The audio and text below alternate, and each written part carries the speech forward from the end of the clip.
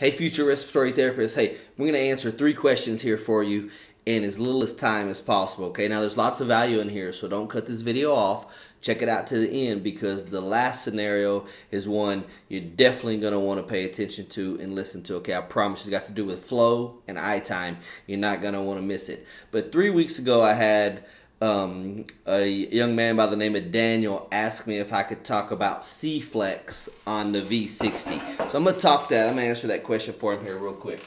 So when you're working with the V60, you have an option for this mode called CFlex. Okay, now all this is a CPAP mode of non-invasive ventilation. Okay, that's all it is. There's no inspiratory pressure. It's just like CPAP. So we understand CPAP. We have a pressure waveform. We hold the pressure here like this. The patient breathes in and pressure dips down. It comes back up. Dips down. It comes back up. This is when the diaphragm is dropping. The pressure increases during the diaphragm rising back up. And this is what we see. Now, here's what happens with some of the patients. Some of the patients don't like to wear CPAP. They don't like the mode CPAP because they feel like they can't exhale. They feel like it's too much pressure coming at them. So they become non-compliant with it. And that doesn't aid us in being able to do our job in getting them to be compliant with therapy to treat their disorder, whatever it may be. Probably, usually, in this case, when you're talking straight CPAP, obstructive sleep apnea. So what they did was they said, can we make this mode more comfortable? And so they came up with CFlex. Now what CFlex does is allow you to choose between the settings of 1, 2, or 3. Now this is what you need to remember. 1 is the minimum, 3 is the max. So 3 is max, 1 is minimum. When I say minimum and max, what I mean is this. On CFlex, as the patient inhales and as inhalation ends and exhalation begins, you're actually going to get a drop in the CPAP pressure. So if you're on a CPAP of 5, the pressure during exhalation is actually going to dip down and then come back up. And the reason it's doing that is to make it easier for the patient to exhale so they don't feel like they're trying to exhale against all of this pressure. Now, a CFlex with a setting of 1 is going to give you a very minimal drop in pressure. You just have to look at it to see what it does. Do not confuse this with the fact that a CFlex of 1 means that if you're at a CPAP of 5, then it's going to drop to 4 on exhalation. That's not what I'm saying. And it also doesn't sustain there on exhalation. It only briefly drops at the beginning of the expiratory phase and then returns back to the CPAP setting. Okay? Now, if you have it set on 3, then you may go from 5 to 2, or 5 to 3, or 5 to 3.5. It's not centimeters of water pressure. It's just that if you have CFlex of 3 with a CPAP of 8 centimeters of water pressure set, then 3 is going to give you the max relief in pressure at the beginning of exhalation to allow the patient to have an easier time to exhale. And that's what CFlex is. So what you do here is you talk to your patients. If they're non-compliant with their CPAP, okay, with the V60, and you have them in CPAP mode, and they're not compliant with them, you talk to them and you say, hey, let's try this mode. And if they like the drop in pressure, you say, that's good. And then you say, okay, that was 1, let's go to 2. Do you like this better? They go, no, 1 was good, 2's better. Okay, then set them on that. This isn't going to change anything. It doesn't affect ventilation. All it does is affect the patient's comfort level during their CPAP therapy. Okay, so that's what CFlex is. I appreciate you asking me, Daniel. I hope that answers your question. Okay. Now, if you remember, back several weeks back, I put a video out there about AVAPS. Now, we remember what AVAPS is. When we talk about AVAPS, we're talking about average volume assured pressure support. This was a closed loop, non-invasive mode of mechanical ventilation that changed the pressure support to achieve a target tidal volume, much like PRVC on a ventilator. Okay, now Liz wants to know, how is this different? How is AVAPS different from NIV, which is non-invasive ventilation, versus high flow nasal cannula, such as Vapotherm, Airvo, Optiflow, things like that. Okay, so when you think about these three things, how are they different? Well, first of all, let's talk about how they're all alike. Okay, so first thing is, they are all non-invasive. That's the first thing. That's the most important thing. These are all non-invasive therapies. We're not talking about endotracheal tube or tracheostomy tube. Now, you can have a tracheostomy patient on a BiPAP, or even on AVAPS, or even on high-flow nasal cannula, which would be a high-flow tracheostomy tube, right? But these are all essentially non-invasive, okay? That's the only thing that makes them similar. Other than that, you have to understand what you're getting into. Now, when you say not NIV, the only thing I can do is assume that you're either talking about BiPAP or CPAP. So how is AVAPS different than BiPAP, CPAP, and high-flow nasal cannula? So let's break it down, okay? AVAPS. Pressure changes to equal a target tidal volume. Okay? Closed loop ventilation. Pressure will automatically change to assure that the tidal volume that is set will be reached. That's AVAPS. So you have a varying pressure. If you have, let me do it like this. Actually, I'm going to come back and do it like that in just a second. So let's talk about BiPAP now, okay? So now we got BiPAP right here. BiPAP is a set inspiratory and a set expiratory pressure. The pressures do not change. Therefore, tidal volumes will change based off of your patient getting better or worse, or based off of patient effort. Okay? BiPAP can affect oxygenation as well as ventilation. So it can change your PaO2 and it can change your PaCO2, because you have an expiratory pressure set that functions like PEEP, and you have an inspiratory pressure set that functions similar to an inspiratory pressure during pressure control, or even pressure support during pressure support ventilation. But however you think about it, you have EPAP here and you go up to IPAP.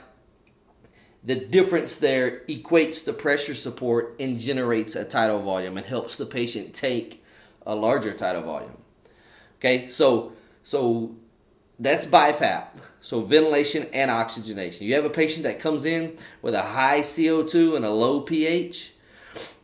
If you're not intubating and you say, give me 30 minutes on a BiPAP, or 30 minutes on a non-invasive ventilator, then you want to put them in BiPAP, not CPAP. Okay, when you put them in CPAP, you're thinking about basically the equivalence to PEEP, and the patient breathes on top of this increased baseline. So it basically helps to treat things like obstructive sleep apnea, or you can use it to get an acute CHF exacerbation over their acute phase. You hit them with Lasix, put them on a CPAP of 10 or 12 with 100% oxygen, and as you diurese, as you get the fluid off, you maximize surface area and give lots of oxygen, so you don't have this big giant shunt, and you don't intubate this patient because of severe hypoxemia, where you can achieve that with something like CPAP, which functions like PEEP. Only oxygenation though. CPAP will not aid you in ventilation because it's a single expiratory pressure. It doesn't alter tidal volume, which doesn't alter minute ventilation. Therefore, it doesn't alter CO2, okay? Now, high-flow nasal cannula, kind of the oddball here, but you need to understand that high flow nasal cannula offers, depending on what device you're using, up to 60 liters per minute, and then anywhere from 21 to 100% oxygen when in regards to FiO2. And this device, again, is used primarily for oxygenation issues. Now, there is an argument out there, and there's a little bit of research out there that states that these high flow devices, with the flow being as high as what they can offer, that they are capable of washing out anatomical dead space. While now, when you wash out anatomical dead space, you don't necessarily increase the patient's actual size of their tidal volume. But by washing out anatomical dead space, you do actually increase the amount of alveolar tidal volume, which increases alveolar minute volume and can have some effect on CO2 removal. But it's very small. Definitely if you have a patient with a pH of 7.19, 722, and a CO2 of 60 or 65, you're not going to think, let's put them on high flow and flush out their anatomical dead space. That's not where you're thinking here, okay? This is the COPDer that you could put on 50 liters per minute with an FiO2 of 35% and keep them off the vent from being re-intubated or maybe even having to go on the vent in the first place, okay? So high flow nasal cannula does nothing to alter the depth or the size of the breath. It just reduces anatomical dead space, provides, it's a phenomenal oxygenation device. I'm a high flow junkie, to be honest with you. Anytime I extubate somebody who's questionable, I extubate to high flow. And so it doesn't make it right. It just is my experience with it is very, very, I've had good outcomes with it. And so I love the new the Airvo and the Vapotherm. I love their clinical application. It seems to be really well, and they work really well. They do a good job oxygenating their patients.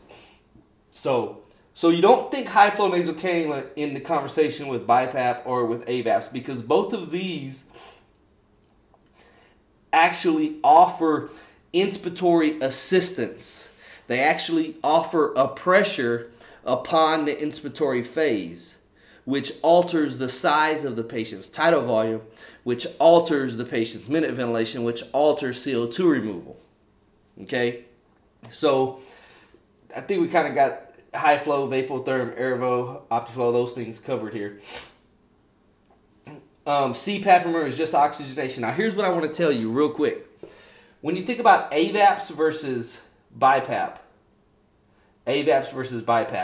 if you have a patient going bad, you're going to see two different things here depending on what mode you're in, okay? So if you're in AVAPS, your pressure will be increasing. And that's because it's taking a higher inspiratory pressure. When I say pressure, I'm saying IPAP. Your IPAP will be increasing because it's taking a higher inspiratory pressure to achieve the target tidal volume that you have set. So patient's inspiratory effort goes down. The vent says, wait a second, we need more pressure. We've got to get this tidal volume up. So the patient is getting worse.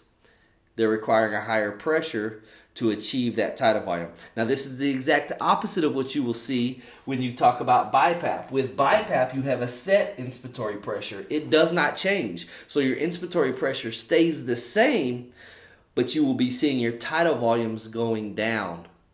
So you have got to know, if you're only looking at tidal volume and you have a patient at AVAPS, you're going to miss it. Because your AVAPS mode is set up to assure that target tidal volume.